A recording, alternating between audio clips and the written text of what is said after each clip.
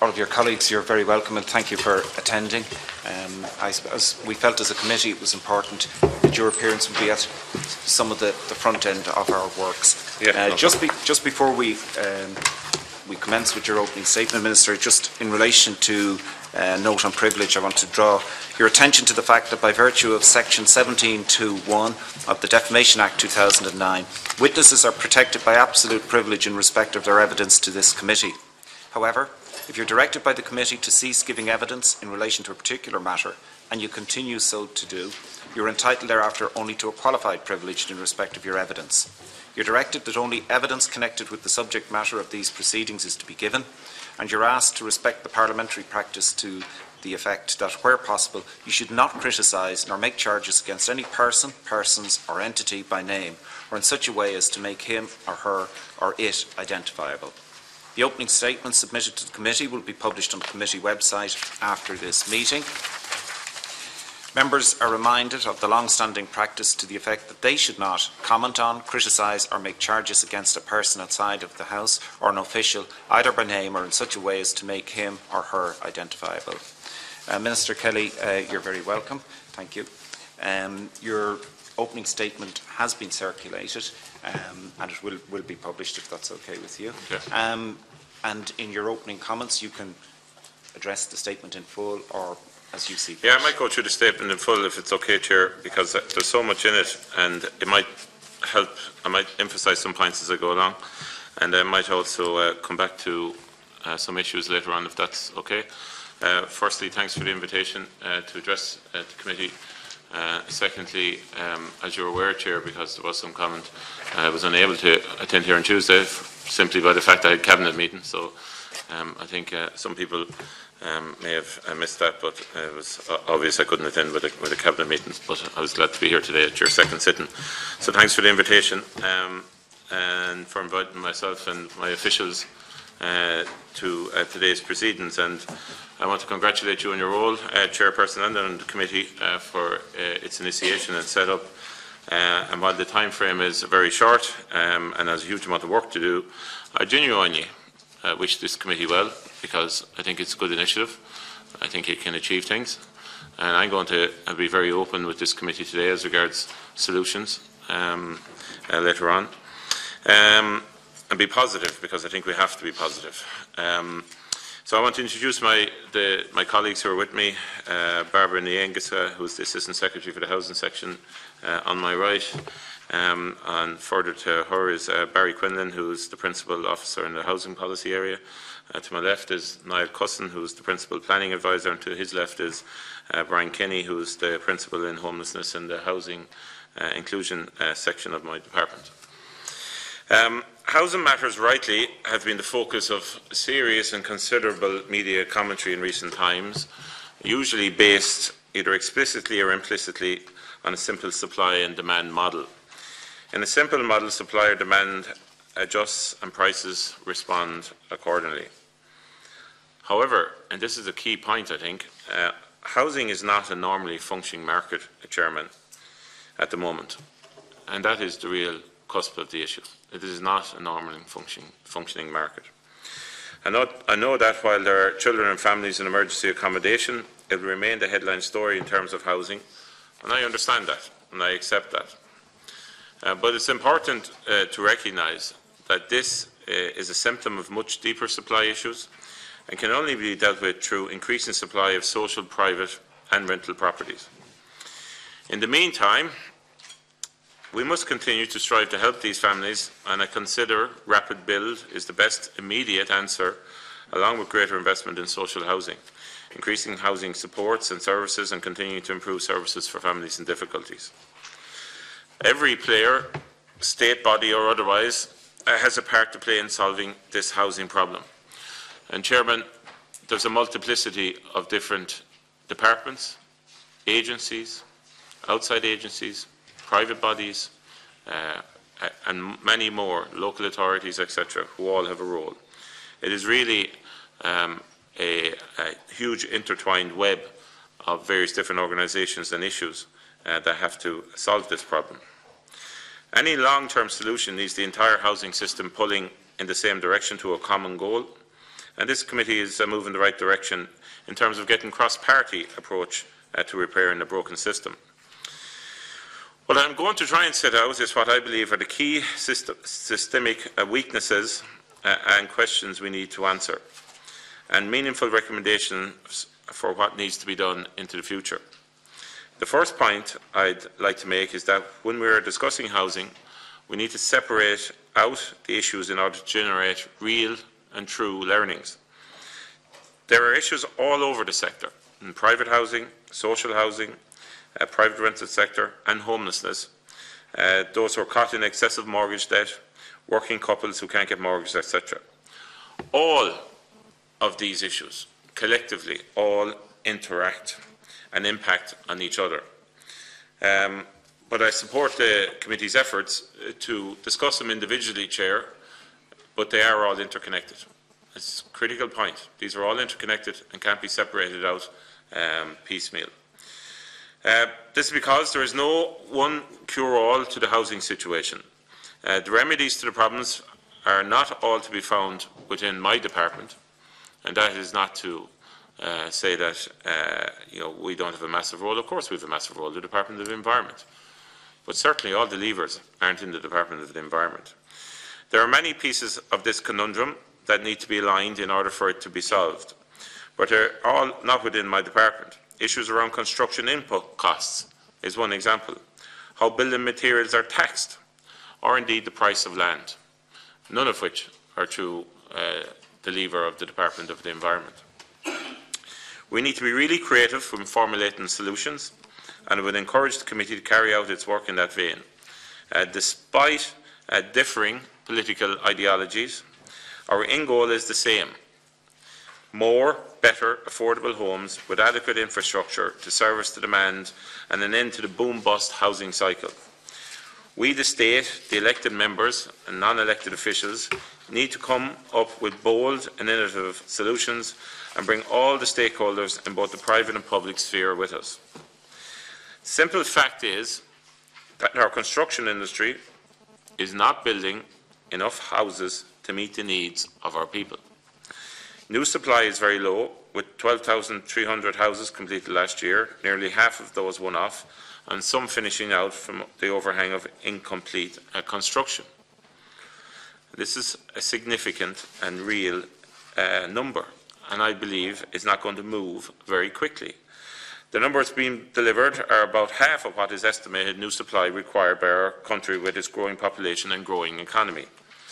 With the addition of new private supply so low, we really have to reassess the scale of the role of the state in the provision of housing broadly. Social housing in Ireland makes up 9% of households, as compared to 15% in France, 22% in Germany, and 31% in the Netherlands, and 20% in the UK.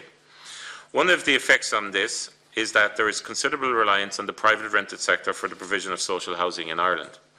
It must be made clear that the share of social housing as a percentage of all households will increase substantially under the new social housing strategy. The central question for the next government is, how much of our housing problem can and should the state solve?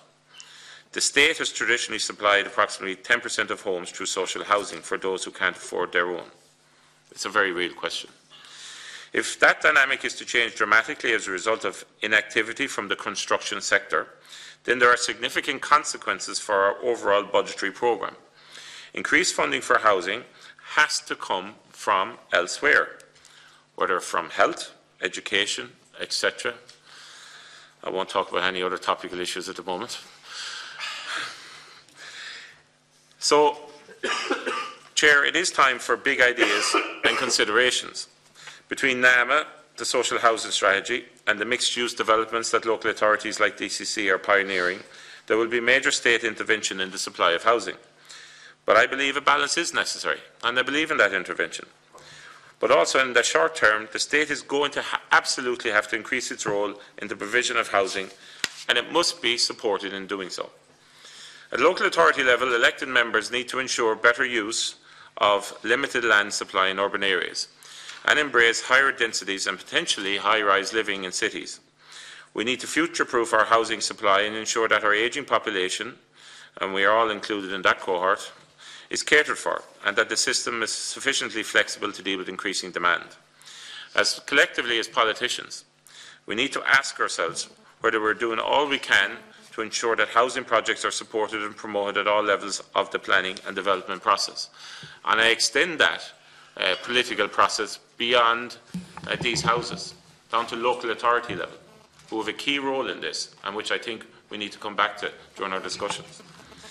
For example, it is contradictory to have politicians, and I say this genuinely, of all persuasions and none, calling for urgent action to deal with areas where there are housing shortages, and then objecting to the very housing projects needed, either on an individual basis or on a multiplied basis or whatever. Politicians of all political persuasions, and none, need to address some of the negative associations that go with social housing development if we are to get a speedier resolution to our housing crisis. There are many objectors to social housing developments, even when where they are being carried out by the Peter McVerry Trust, the Simon Community, or more recently in Beaumont here in Dublin. DCC recently provided my department with a list of 16 projects last year, all that have been met with objections. There's no question in my mind but that NIMBYism and an incorrect negative perception of social housing leads to objections which delay local authorities in their work. Another matter we also need to face up to the cold hard truth of is that with the cost of constructing a new home now being significantly more than second-hand prices in most parts of the country, we're going to have to improve the economics for the private market to supply badly needed additional homes. The sums don't add up. That's the bottom line. If it's not beneficial for people to build houses, they will not build them, if they can't make a modest profit at least. When you compare these costs to the new affordability dynamic that is created by the central bank rules, which in general I support, it shows that many potential builders are waiting and continuously waiting and waiting before they build. That is just simply a fact. My department has been to the fore in deploying a wide range of measures to bring the costs of constructing homes more within reach of what ordinary people and families can afford to pay. But it appears that these measures may not be enough and that we must go further. Remember earlier on I spoke about levers. We addressed issues within our own domain, but simply put, many of the issues in relation to costs are not within the domain of the Department of the Environment. Reductions in local authority development contributions, a streamlining of Part 5 social housing requirements, more consistent application of minimum apartment standards, and recently a targeted development contribution rebate scheme have together reduced input costs by anything from 20 to 40,000, depending on whether apartments or houses are being constructed. We need to go further. The next government is going to have to grapple with the basic economics of housing on the supply side in this country if it wants to see a significant uplift in the activity by the private sector. And that is one of the key messages I want to get across here today. Recent history should demonstrate to us the danger of over-reliance on the private market, but we do need to decide what exactly is the appropriate mix of private and public housing. The Housing Actions Report, which I published a fortnight ago, which I take it everyone here has had a chance to have a look at, provides further information on 31 major actions taken across the housing spectrum. By the way, if anyone hasn't, we have copies here if people want them. 31 major actions taken across the housing spectrum in the past 21 months to increase the supply of housing, including social housing. Every one of these actions is important and will have a positive impact in dealing with the problem. But evidently and obviously we must go further. Some are calling for a relaxation of central bank lending rules as the answer. But what will that result in? It clears the way to go back to the failures of the past, the failures we all know about, when families ended up paying $500,000 for a family home and then worried for 30 years afterwards how they were going to pay for it, or if they were going to pay for it. Surely if two people on the average industrial wage of 32,000 can afford something, say, around 200,000. Isn't that the type of house, built to proper standards and regulations in decent locations, we should be aiming to provide with every strand of public policy? As a nation, we must also have a serious think about our attitude to renting. If we can reform the rental market to make it more secure and attractive to tenants, I believe it can become a real long-term option for future generations. But the sector needs further reform. The rental market in Ireland has doubled between 2006 and 2011 to about 320,000 households, around 20% of total Irish households. In Dublin, rents are now back to 2007 peak boom time levels. The measures I put in place last November will bring much needed stability to the sector. But to really offer a secure, stable and attractive housing option, the rental sector needs more supply, with the associated competition that brings to the market. If we, the democratically elected parliamentarians, wish to see a situation where more people get access to the homes they deserve and at prices or rent they can afford and locations they desire, I believe we are going to have to go further and address the following questions. What is an affordable price rent for a home? What exactly is the state's future role in housing provision? How do we reduce input costs, including direct and indirect tax take, which is currently more than a third of the cost of delivering a new home? Is the negative perception of social housing developments leading to unfounded objections causing huge delays? I think we all know the answer to that. Do the local authorities and approved housing bodies have the capacity to build sufficiently? How do we guarantee that any reductions by the state in these input costs will actually be passed on to the household by developers? Where will the money come from to invest in the infrastructure needed to prepare land for development? And how do we make land available over many years at fair prices? Addressing these real issues raises politically and socially important questions. It also gets to the core of our problems. And many of them are very sensitive questions, by the way. We're going to have to face up to the fact that if we truly believe that people's incomes, rather than the demands of the market, should determine housing costs, that the following must happen. The state should set real housing output targets and set out the wide-ranging time-bound actions required to meet that objective. Not just for social housing, which I have done, but for housing in general. Targets for big reductions in housing construction costs are going to have to be set and delivered on by all stakeholders, not just the state, but developers and suppliers as well. Maybe the state could lead. Local authorities need to be encouraged and incentivised to invest for the future in preparing housing lands for development. And a grown-up conversation on Article 43 of the Constitution to achieve a better balance between the rights of individuals as property owners with the wider social, including housing needs of society.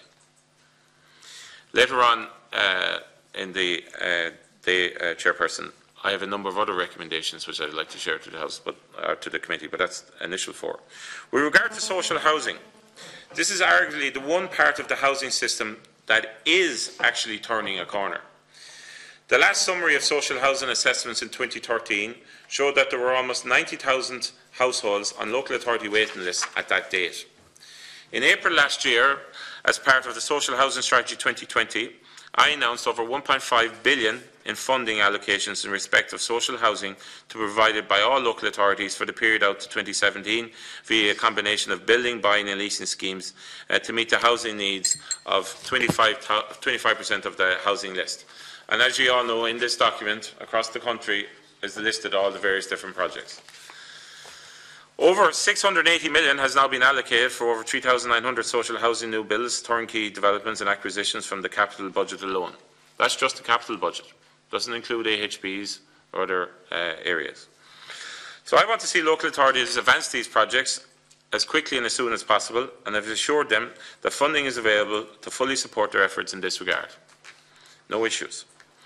In all, over 13,000 sets of keys have been delivered to people and families in 2015, the first full year of implementation of the strategy. This represents an 86% increase in unit delivery above 2014. This is all independently verified by the other document, which I'm sure you've all read, which is Social Housing Output, which is a document that is done through the Housing Agency. It was achieved in a very difficult operating environment and represents a good start to the implementation of the strategy. I'm not saying anything else. All I'm saying is a good start. I expect in the region, Chair, of 17,000 social housing keys to be delivered this year. Local authorities have been geared up again to deliver at scale. Well in excess of 450 staff have been allocated to local authorities. That takes time, and the announcements I made will be delivered in the years ahead. That's why this document is called Laying the Foundations. We have to be realistic. Houses don't appear overnight. So I would argue that investment in and delivery of social housing isn't the issue. If we can get the housing market functioning appropriately again, I think that is the key issue. Almost $3 billion, it's not the main issue anyway, almost $3 billion in capital funding will be provided to deliver social housing under the capital plan up to 2021, as well as other funding models such as the PPPs. The real issue is supply for the other elements of the market, and particularly in relation to supply of housing that is intrinsically affordable for your average or lower income household. This is the cohort, Chair, that I am most concerned about. Those who are to the pin of their collar paying rent while in some instances trying to save for a deposit. It's a catch-22 situation. We all know that. Without the required supply of housing coming on stream to take the heat out of the rental market and indeed the supply of homes at an affordable price, we are simply storing up problems for the future. In the short to medium term, the focus needs to be on the residential construction sector and boosting supply. It is taking time to recover from the economic downturn, and consequently supply from that sector is lagging significantly behind demand. As I said earlier, private market housing is currently delivering circa 50% of the estimated annual requirements of 25,000 dwellings nationally. Lack of supply is having an adverse effect on the rental market, and along with causing all the problems I've alluded to, will also impact on our competitiveness.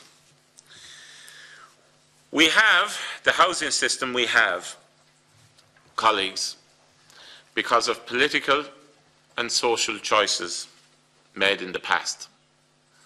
To a certain extent, insofar as the financial crisis is concerned and its impact on the housing sector, to be fair, some of those choices were probably made for us to some percentage.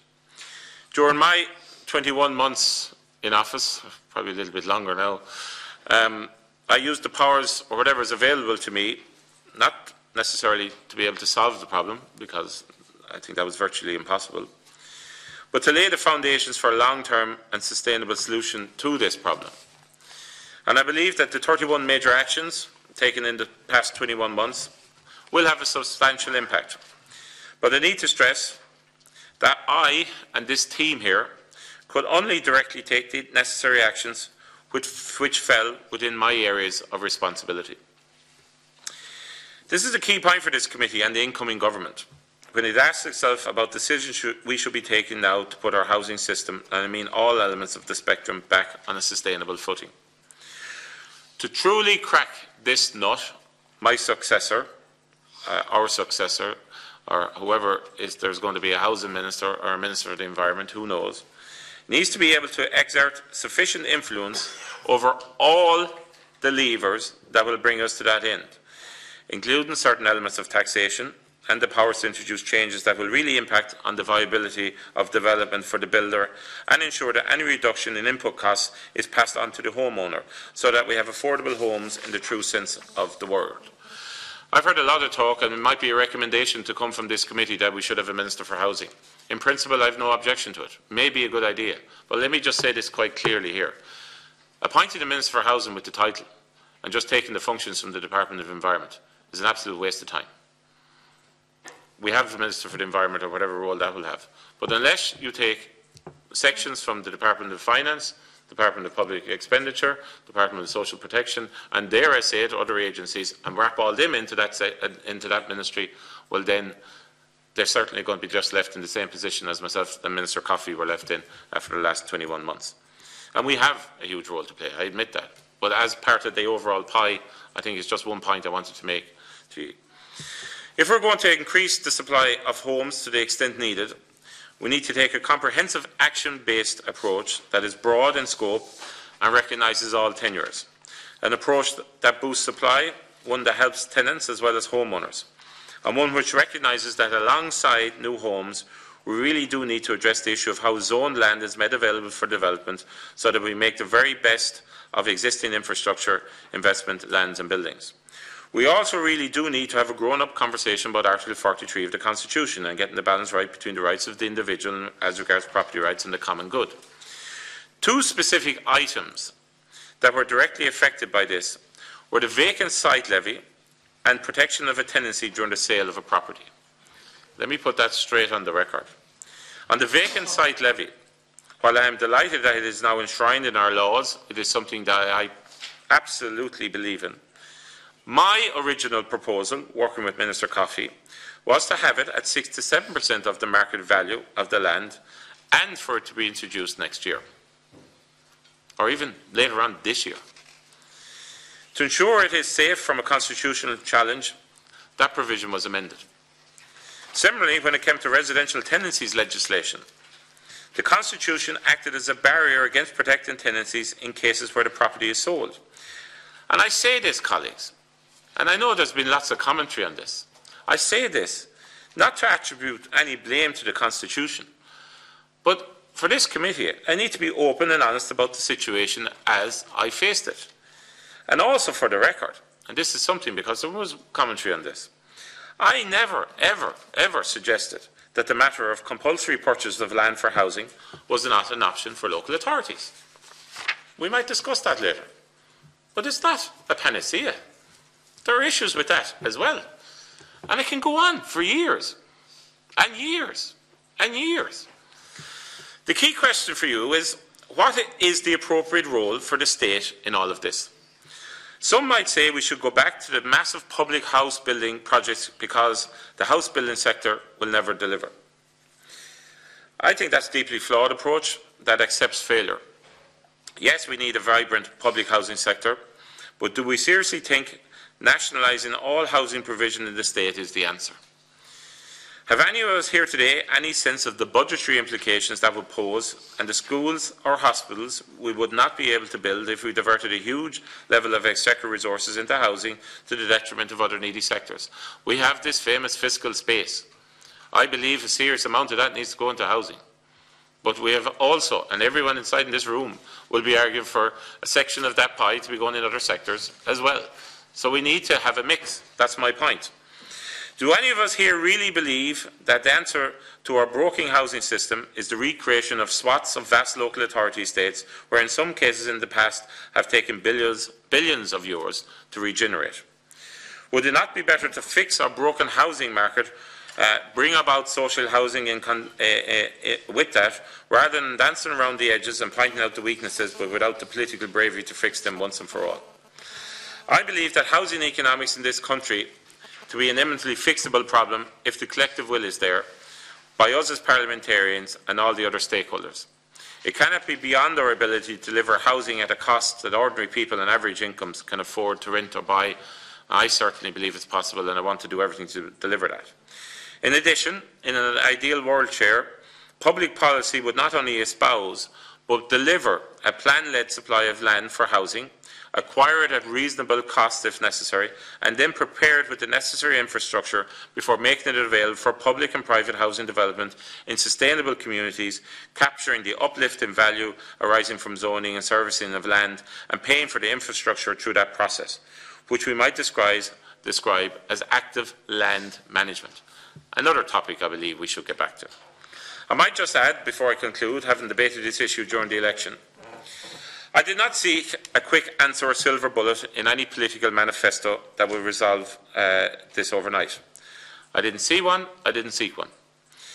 You heard from local authorities on Tuesday, I didn't see their contribution, but I went back over it, that there is a lag time of about 2.5 years when it comes to housing development, and that we need to buy and lease in the meantime.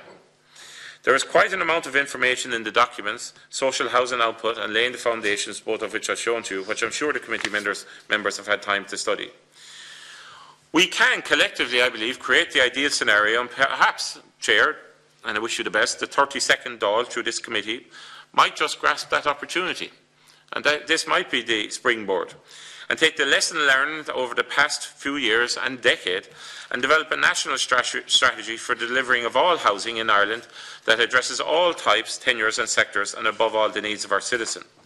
And the last thing I want to say, Chair, In relation to my contributions here, I want to be positive. I want to be solution-based, working with everyone. The election is over. This is, and I say this, in my time in the department, I know we spoke about water yesterday, but in my time in the department, this took up 90% of my time because it is the most pressing issue. I believe collectively, working together, we certainly can find some solutions. And I would like, at some point later on, I've put forward 4 recommendations. I would like to put forward more based on the collective experience of this team over the last number of years. Thank you very much for your time. Thank you, Minister. Thank you for your opening statement. Just before we take specific questions, I'd like to ask you just one general question. And it arose, I suppose, having listened to your presentation here this morning and previously your contribution in the Dáil on the issue of housing. And I sense, and I'm not making a political point here, at certain times you indicate... You never do that. I sense a certain frustration, and you touched on, if there were to be a Minister for Housing, the role that that Minister would have to be effective. Specifically, what functions do you feel, other than that Minister would need to be something different than what happens in the Department of the Environment? What specific functions to make that? And the other point you might elaborate a little further on, because you also, I suppose you did elaborate a bit, is in relation to the constitutional challenges that you met. Yeah, okay. In relation to, like, I have no issue with a future Minister for Housing. It may very well be a good idea. I'm open to it. But, like, you know, I'm being frank and honest. I'm genuinely being totally frank and honest with you here. Like, if you want a Minister for Housing who's going to be the person who is going to be the driver of all of this and the czar at the top of it, they need to have control of all the levers, or they need to be the person who's answerable for all the levers at the very least. During the last couple of years, myself and Minister Paddy Coffey certainly didn't have access to all the levers. And I'll say this out straight. I mean, if you're going to have a minister, they're going to have control over certain taxation measures. Now, let's be frank about this. Is any government going to take away those powers off a Minister for Finance? I'll absolutely be amazed, Chair, if that happens.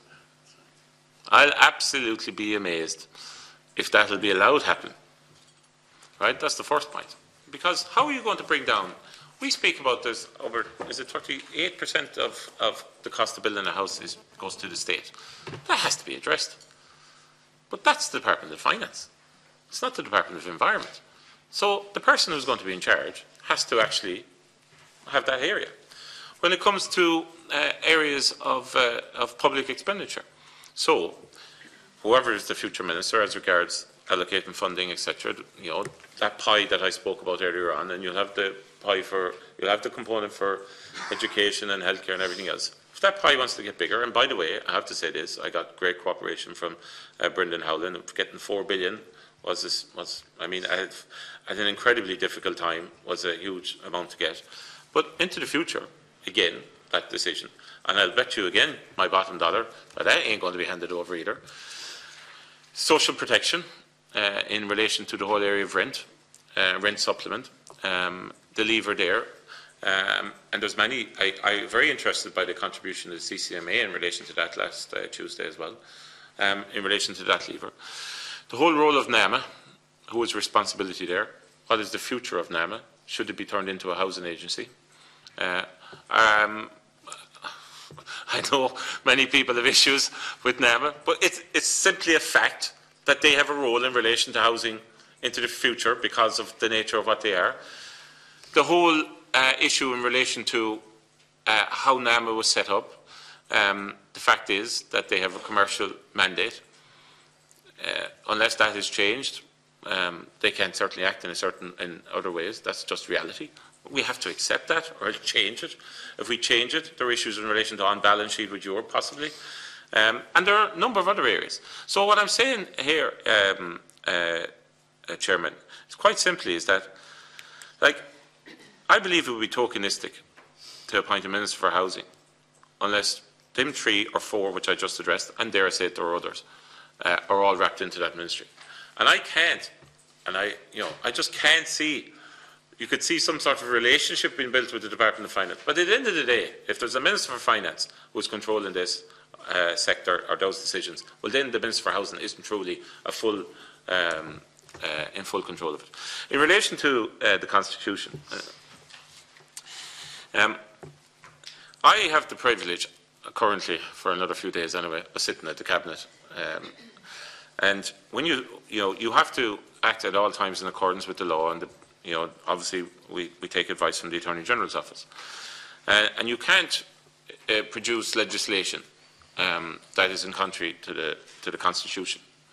You've sat there, you know that. So you've got to work within the environs of that and keep it between the ditches, so to speak. And I found that, and there will be debate. I mean, I saw the articles in the paper. I saw the Master of the High Court make his comments. But he's not sitting at the Cabinet. I'm sorry. I have to take what I'm sitting. You have to take the advice you're given. And I respect the advice. And the advice is from the highest office, legal office, that supports the government. So when it comes to the vacant site levy, I believe fundamentally we have to address the issue of hoarding land, right? Because basically it's just been left there. Like the volume of sites between the two canals in this city that are going underdeveloped is incredible, right? And I wanted to instigate certain powers in relation to local authorities to be able to address that. And I want to do it fairly quickly. But because of the constitutional issue and the advice I got, I had to push it out, and for proportionality reasons, I had to drop the percentage. Similar issues when it came to addressing rental issues, as regards a number of areas in relation to rent. So, for instance, we're all well aware of the issues in relation to vulture funds, and I met with the people from Terrellstown. In fairness, I was asked to do so, and I was glad to do so. Very decent people. But again, if you were going to bring in legislation which is going to prevent the sale, from a constitutional point of view, certainly there were questions. There were also issues in relation to the rental sector and other areas as well. So that's just fact. You've got to take the advice. So I'm just throwing it out there because everything has to be out there. I mean, I believe in the rights of property rights, but we have to look at, is the balance there? Maybe we can't change it. Maybe we shouldn't change it, but maybe we should. And certainly I believe we need to talk about it. And that's why I'm putting that out there, Chair. Fair enough? Yeah. Thank you, Minister. Okay. Members, first member presenting for questions, Deputy Coppinger. Thanks, Chair. Minister, just firstly to say that you're not to blame for the housing crisis, sometimes there's a tendency for you to get very defensive, but you are answerable for the last number of years of... All right, I'm in the newfound space for the next week. Okay. Of your party being in power and you in particular being in this ministry. So the first question I have is, why are the local authority housing targets so low in the first place? In Social Housing 2020, you have a target of 35,000 new units from 2015 to 2020. But only 11,200 are going to be new social housing units to be built or acquired by councils or housing associations. So if you break that down, there's 100,000 families on the housing list roughly.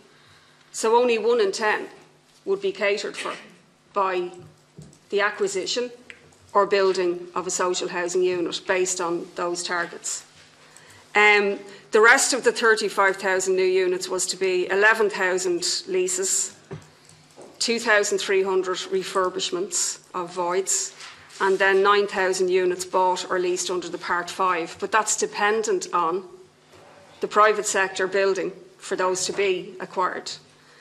So you can see how, with a continuation of this policy, the social housing lists are never going to be impacted in the way that's needed. The other issue I have is looking through your document. Why are the targets proportionally lowest in the worst affected areas of homelessness? If you take Dublin, and Dublin isn't the only place, but it is at the epicentre of this particular tsunami. If you take the 4 Dublin local authorities, There's 22,000 on Dublin City Council's housing list in December. But what you're talking about in laying the foundations would only impact on 21% of the list. In the case of Fingal, it will be 23%. So all of the other areas have higher outcomes. So you can see how the targeted intervention in the worst affected areas just isn't happening. The other question is on the breakdown of actual social housing. You say in your speech that the share of social housing as a percentage of households will increase significantly under your strategy. But in the first year of your strategy, there was only a maximum net increase of 268 genuinely new social housing units across all the schemes last year. And I'll break that down. Out of 13,375 new units, you refer to this on page 4 of your statement, the 13,000 sets of keys units. Okay, so out of that, 2,696 are renovated voids and 125 regenerated. 1,096 are local authorities acquiring second-hand homes. 64 are new local authority completions, including from Part 5 developers. And 401 are built or bought by housing associations. So out of all of that 33,000, only 1,561 are actually new permanent social housing units by local authorities or housing agencies. 1,500. 8,933 units will be rented or leased from landlords or developers. Like, Minister, the complete reliance on the private sector. Would you admit now, at least, that when you're leaving the post, that that was an error? And the other question is, why is capital spend so low? You keep talking in the Dáil about the money that's been thrown at this. The money that's been thrown at this is lower. It's a third of what it was in 2008. So, you know, we have a housing crisis and the money has to increase. 11 billion has been taken out of housing since the recession began. It has to be put back in if we're going to solve the housing crisis. Yeah, I'll just move on. You mentioned in your speech that these people, you were probably referring to people on the left who say we need loads of more money for social housing. The money has to come from somewhere else. You say, is it going to come from health or education? No, Minister, it's not.